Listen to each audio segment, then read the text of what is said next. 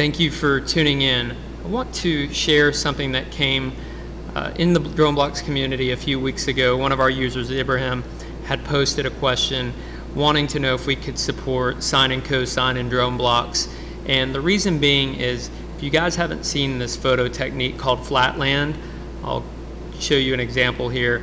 It's just truly amazing. I became aware of these earlier this year from a Turkish photographer. I believe his name is Aydin, and he takes these amazing photos with his drone, stitches them together, and they're called Flatland. Kind of gives you that look that you're staring at an object, but at the same time you're staring down upon it. Aydin might not be the original creator of this content, but to the best of my knowledge he is. So I just wanted to make that disclaimer.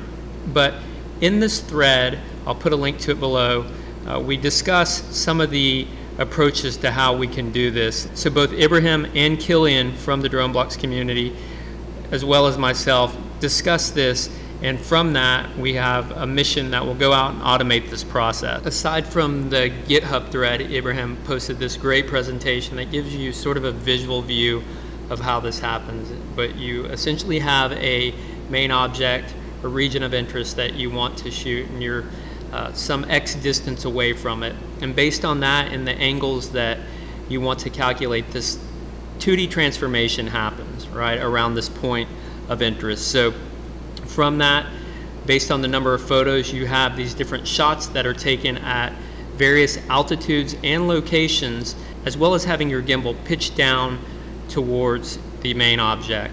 So from that, you can see here's some prototype DroneBlocks code that was put together, and we were able to then work through that to construct this mission. And this mission has been flown by myself, Ibrahim, as well as Kilian. And let me just make a side note, if you haven't seen Kilian's work, check him out. Here's his YouTube channel. I'll put a link to it below. He's doing some awesome stuff with drones, drone pan, DroneBlocks, and most recently shooting a lot of these Flatland images. Let me just give a brief overview of the code. The cool thing is you can run DroneBlocks in the web browser and then load it on your iPad. We're working to support DJI Spark.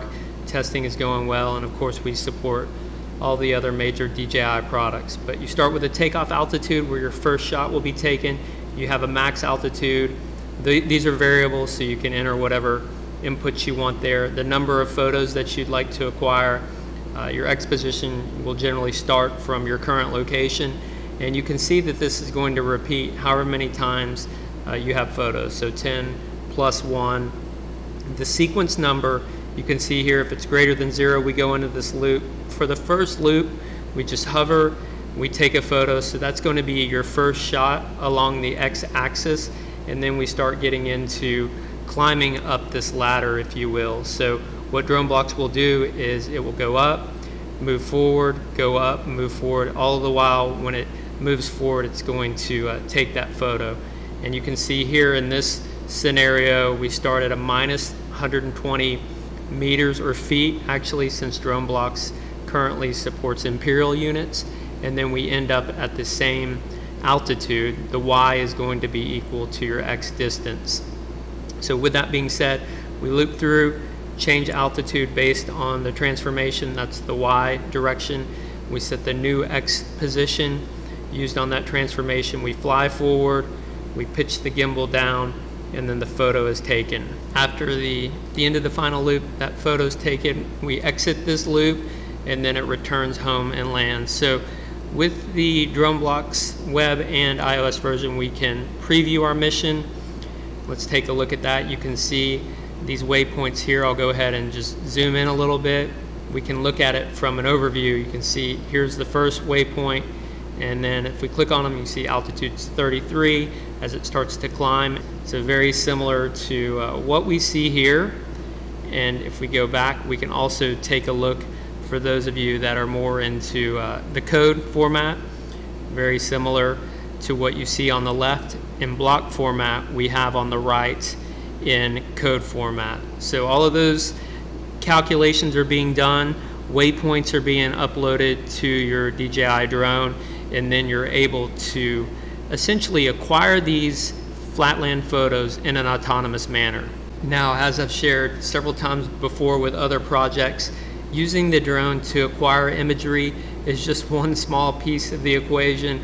It is really an art form to be able to blend these together and to create these captivating experiences. I, by no means, have figured it out, but I'm continuing to work on it. I know members of our community are. I know there are several online tutorials for blending these.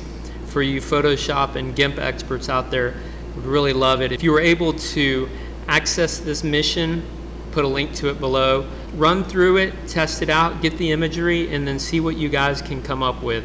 I'd be really excited to have a nice tutorial, pretty simple, for a basic photo editor guy like myself to be able to create these. So just wanted to share that with you guys. Being able to make DroneBlocks open, being able to share code, pretty exciting stuff, and I look forward to sharing more with you guys in the future. If you have any questions or comments, please post them below, and until next time, thanks for watching.